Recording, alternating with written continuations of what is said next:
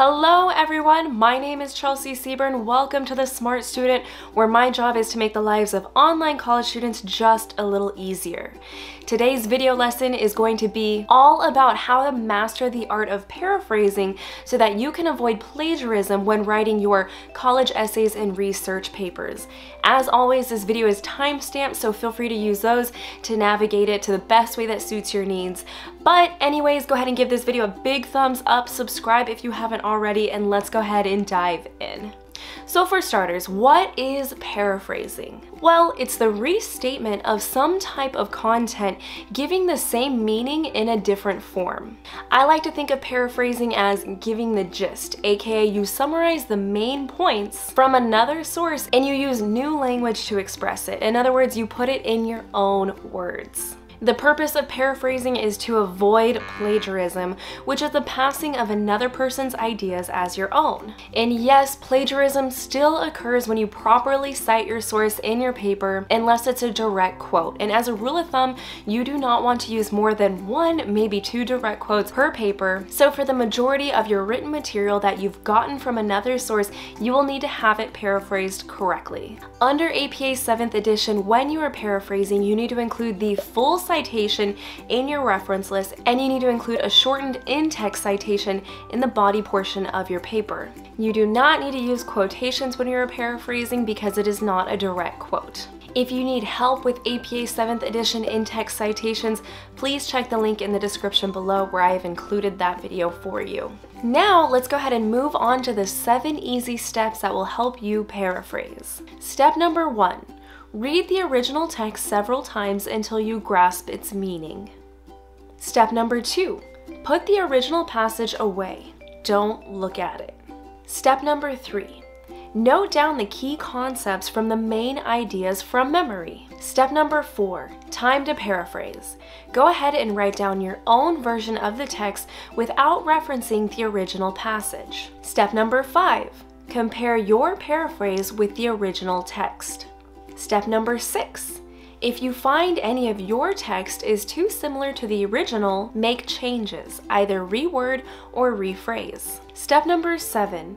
Cite the source using APA 7th edition guidelines, including both a full citation in the reference list and a shortened in-text citation. Seems simple enough, right? Well, if it were that simple, you probably wouldn't be watching this video right now. Truth is, it can be hard to put something into your own words, especially when the original source did a good job of explaining something to begin with. So now I want to walk you through some tips and tricks that you can use to paraphrase when you're stuck. For my first tip, I suggest starting at a different point than the original source did. For example, you can start your paraphrase from the end of their idea. If there are multiple sentences, you can start somewhere from the middle. This tip is useful because it usually forces you to say things differently when the text is said in a different order. Tip number 2 is to use synonyms. Yes, you can use a thesaurus to help you paraphrase, but no, do not use a thesaurus to change a few words and consider the paraphrase done. You will always need to do more than just change a few of the words, because changing a few of the words would still flag as plagiarism, because you are essentially using the other source's content verbatim with the exception of a few words changed here and there. The next tip is to change the sentence structure, and one of the best, most easiest ways you can do this is to change from active to passive language and vice versa. For instance, if an original sentence was, "The dog chased a squirrel," this is considered active language. You could switch this around to passive language by saying, "The squirrel was chased by the dog." The next tip, which is tip number 4, would be to break up long sentences or to combine shorter ones. Now, that being said, you'll want to avoid creating run-on sentences at all costs. So if you were going to take shorter sentences and combine them to make one long sentence, you'll want to make sure that they still follow proper grammar guidelines. My last tip for you, and this is probably my favorite for when you're really, truly stuck, and that is to explain the concept out loud like you're teaching it to someone else. Anytime you talk about something from memory out loud, it forces you to use your critical thinking skills, which really helps in the paraphrasing process. You will almost always say something differently when you're trying to regurgitate it out loud, as if you're trying to teach learned material to someone else. Alright, now that you know the steps to paraphrasing and you have my best tips and tricks to help you paraphrase, let's go ahead and walk through an example of taking content from a passage and turning it into an acceptable paraphrase for college essays or research papers. Alright everyone, here we are. Let's say that this is the passage that I would like to paraphrase. The first thing I'm going to do is read this passage a few times until I fully grasp the meaning of it. For the sake of this video, I'm going to go ahead and just read it once. Sustainable business practices are characterized by environmentally friendly practices initiated by a company for the purpose of becoming a more sustainable organization.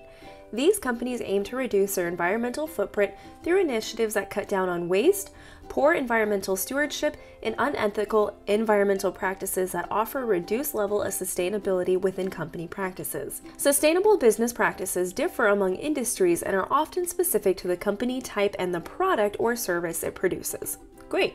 Now I'm going to note down some of the key concepts from this text. Let's say that key concept number 1 is this phrase right here saying that sustainable business practices are characterized by environmentally friendly practices. Next, I might grab a key concept from this middle sentence, which might be to reduce their environmental footprint through initiatives. In this last sentence, the key concept might be that sustainable business practices differ among industries and are often specific to the company. Once I have a good understanding of the material and I've noted down some of the key phrases and key concepts, I'm going to go ahead and write out my paraphrase. The goal would be to write out your paraphrase without referencing the original text.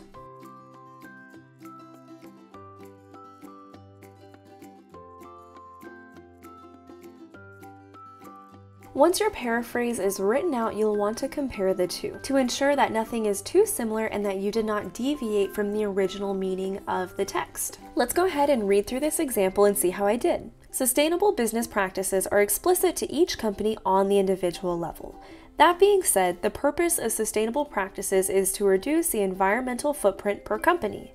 Effective sustainable business practices that companies can adopt include sustainable initiatives that cut down on waste and poor environmental practices that hinder sustainability. My first impression is that this phrase here, initiatives that cut down on waste, is too similar because it is the exact words that is used in the original text. So what I'm going to do next is reword and rephrase. A couple things to note is that I rephrased the word initiatives to say environmentally friendly practices. I also changed the words cut down on waste to minimize waste. Let's go ahead and note the few other tips and tricks I used to paraphrase this passage. In my paraphrase, I started from the ending idea at the beginning of mine. I restructured some of the sentences and I changed a few of the words from the text. Let's go ahead and use a plagiarism checker to see how my paraphrase scores. Perfect. My paraphrase is 100% unique and 0 plagiarized. By the way, I've included a link to this plagiarism checker down in the description below.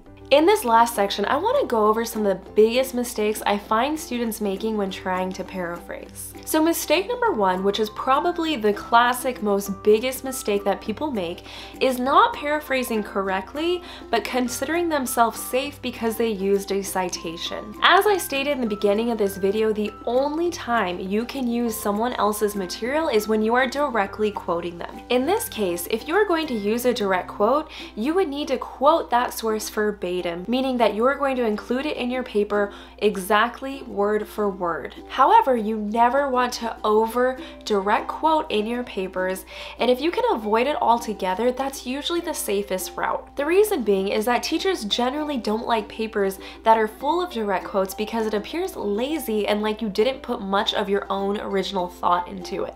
Paraphrasing mistake number 2 is to use a thesaurus and only change a few of the words and consider yourself done. Again, as I stated before, if you only change a few of the words and try and pass it off as your own original thought, this is still considered plagiarism, even if the source is correctly cited. The reason I'm bringing it up again here is because students who use this method can still be marked off or punished to the same degree as if they intended to plagiarize. Paraphrasing mistake number 3 is changing the original meaning of the content. This can happen when you include your own opinion or you leave out part of the material that creates an entirely new meaning of the source. Never ever change some of the core concepts of a source you're citing so that it better fits the point you're trying to make. It's simple really. If you find that a source isn't fully adding to the point that you're trying to make, don't use it. Find one that better suits your needs. Awesome, now you guys know what paraphrasing is, how to do it, and some of the top mistakes to avoid. If any of my viewers are interested in one-on-one coaching with me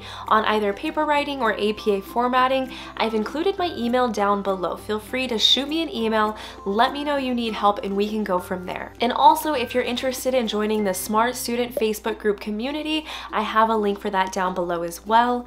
But as always, thank you so much for being here, supporting this channel. If you have any questions, let me know down in the comment section below. I do my best to answer all of you guys in the best way that I can. But anyways, go ahead and give this video a big thumbs up, share it with your friends, and of course, subscribe for more videos like this every week. Thank you.